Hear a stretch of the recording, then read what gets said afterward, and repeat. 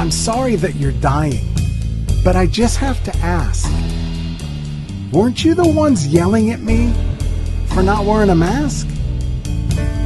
Paid influencers were telling us all what to do, as actual doctors were being silenced for opposing your view. You bit the hook. You played their game. We stood strong, rejecting your blame.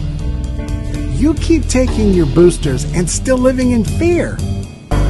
But me and my friends took ivermectin. We're all still here.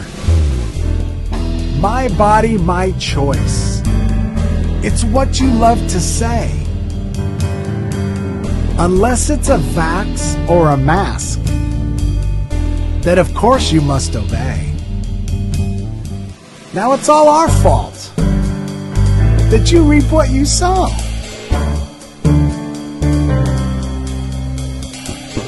Leaderless sheep with nowhere to go. We'll never forget.